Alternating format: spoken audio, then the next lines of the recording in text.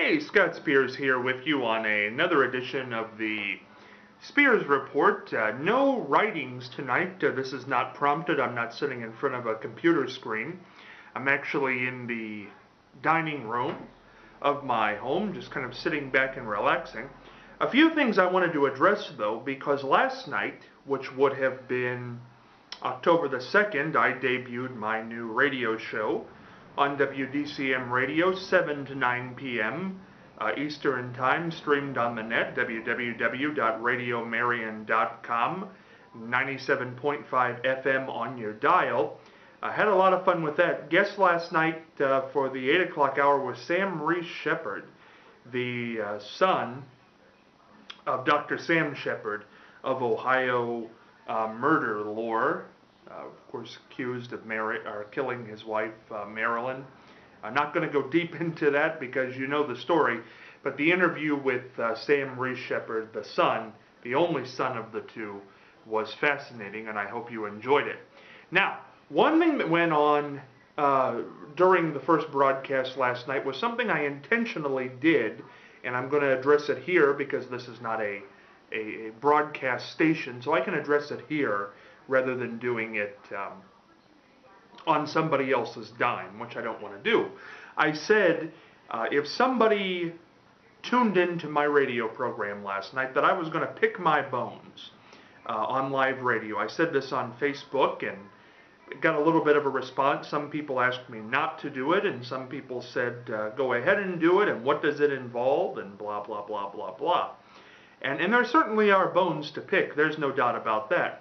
But when I finally got time to do the radio show last night, I didn't do it because, once again, I felt like I was on somebody else's dime, and they were allowing me to do a radio show for them, and I feel me coming on and airing my grievances without telling them, no matter how true they are, is not a very professional thing to do. So I didn't do it. And my whole beef really comes from people not being professional. The basic fundamentals of me airing my bones would have been people's lack of civility and people's lack of professionalism and how they maintain things. Basically lying to me and doing things in the workplace borderlining on physical attacks. Now, I'm not going to use any names even on this because I think you can read between the lines and I think you'll understand who I'm talking about. But the point is I don't say this to denigrate somebody or to hurt somebody or to do something, and I'm not really even still upset about it. The only reason I do this is because if you ever watch Jack Parr, and I've been following him a lot lately, Jack Parr, anytime somebody decided they were going to pick a bone with him, apparently for no reason, he was not just going to let it go silent. He was going to pick it back because he felt that if people were made to be accountable for themselves, that maybe the next time they wouldn't try the same stuff. And my philosophy on this has always been that if I speak out on it, maybe somebody else wouldn't have to go through something that I had to go through. I'm very happy where I am. I love doing the radio show. I love doing the TV show. I think some of the best times that I've ever had have been working with Charlie and Mary Ann and Martha and all the great guests we've had on. We have a great guest coming on tomorrow. We're going to tape on Tuesday, and I'm very excited about that. But the grievances are real. And I'm not afraid to speak out about them. And maybe in the future I will even name names because I think that's my prerogative. And I think for the people who did these deeds, I hope they're ashamed. They should be. And I think the fact that they lied to cover them up, I don't know. I hope that they watch this because I hope they watch this and I hope they think to themselves that at any moment I could air my grievance with them and name names, and there's really nothing they could do to me at this point, but I hope in doing this video that they become leery of ever doing it to somebody else again. And I also hope that some other media entities in this town will also understand that because you work for one media organization does not mean that you ascribe to all of their philosophies. I don't think any two people wake up on God's green earth the same morning and have the same opinions.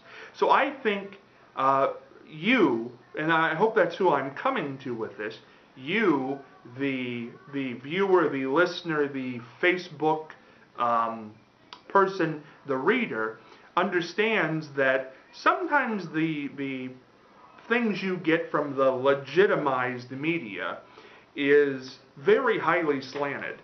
There was a day when writers and television personalities and radio personalities, in writing their copy, would not use an adjective or a verb that they thought might express their opinion. It's all opinion now. From the local to the national level, it's all opinion. It just matters. The only difference is, do you like their opinion? If you don't like their opinion, you don't like what they do. If you do like their opinion, you're more apt to pay attention. So there you go.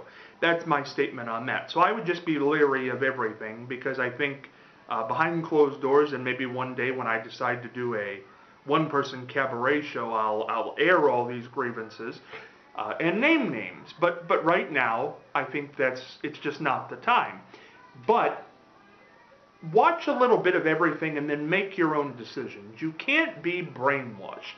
I can't be brainwashed. You can't be brainwashed. If you want to watch something, watch it. You know if it has a personal slant or not. Period. That's all there is to that. And when it comes to politics, which is the big one, you know what? Vote for who you want to vote for. Period. That's it. Case closed, over, and out. I hope this has been somewhat enlightening. It's been a little bit rambling, and I hope you were able to understand everything I said. I don't think I'm malicious. The people who see this, who were involved in the situation that I was, might think this is malicious. Don't particularly care. Tell you the truth. If they think it's malicious, good for them. If they don't think it's malicious, well, good for them. Point is, I'm going to keep on doing what I do because I like doing it. Whether I'm broadcasting to 1,500 people or 15 people, I like to do it. I like broadcasting the act. And so I'll continue to do it. Probably until somebody pries the microphone out of my hand. My mentor, Madge Guthrie, once said that radio is people. And by saying that, she meant that it's not television. Television is graphics and so on and so forth. Radio is people. Whether I've done a television show or a radio show or a YouTube video, it's people. I'm not trying to come at you with special effects. I'm not trying to come at you with things blowing up and publicity stunts. I'm trying to come at you and express people. I'm a person. The people I talk to are people. It's all people. And that's my philosophy on broadcasting. Broadcasting is people. And I think we need to get back to people with fewer opinions and maybe a little more civility. Agree or disagree, it's okay with me. You can like me for saying this or you can not like me for saying this. I promise I won't lose any sleep. But I hope you continue to listen, because whether you like what I do or don't like what I do, I just want to be entertaining, informative, and maybe educational.